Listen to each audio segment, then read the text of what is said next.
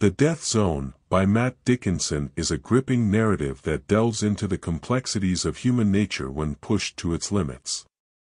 Set against the backdrop of Mount Everest, one of the world's most treacherous peaks, the author weaves a tale that explores the dualities of ambition and survival, camaraderie and competition, and the fragility of the human spirit in extreme conditions.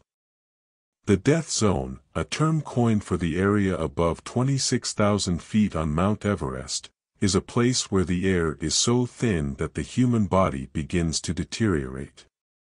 It's a realm where the stakes are high, and the margins for error are minuscule. In this hostile environment, the climbers, driven by their dreams and desires, are exposed to their most primal instincts. Dickinson portrays the main character, Al, as a man torn between his ambition and his moral compass. Al's determination to reach the summit is unwavering, but this ambition often puts him at odds with his fellow climbers. The author presents Al as a complex character, driven not just by the desire to conquer the mountain but also by personal demons. The narrative is a psychological exploration of the internal battles that climbers face in the Death Zone, where their relentless pursuit of glory can lead to moral compromises. The theme of camaraderie and competition is prevalent throughout the story. The climbers are not only competing against the mountain but also against each other. This rivalry adds a layer of tension to the narrative as climbers must balance their desire for personal achievement with their responsibility to their teammates. Dickinson skillfully depicts how this internal struggle can lead to moral dilemmas, where climbers are forced to make life-altering decisions. Moreover, the Death Zone brings to the forefront the fragile nature of the human spirit in extreme conditions. The author highlights the physiological and psychological effects of high-altitude climbing on the human body.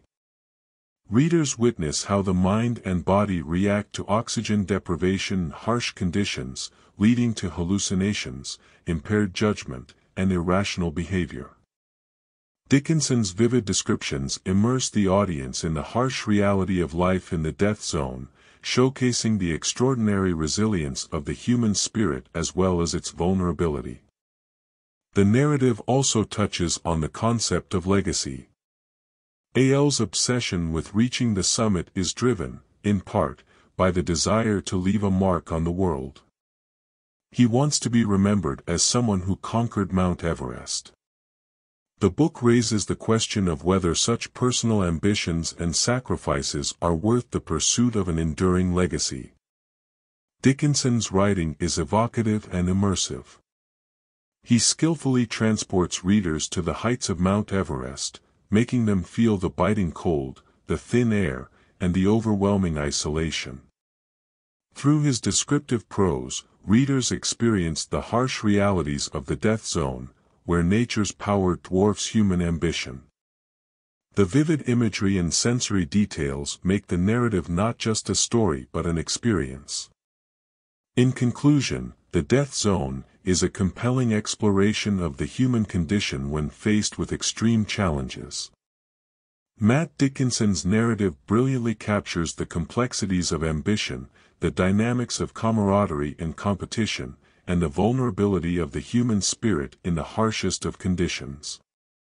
It is a story that delves deep into the moral dilemmas faced by climbers in the Death Zone, highlighting the sacrifices and choices they make in pursuit of their dreams. As readers journey with Al and his fellow climbers, they are left contemplating the price of ambition and the indomitable nature of the human spirit in the face of adversity.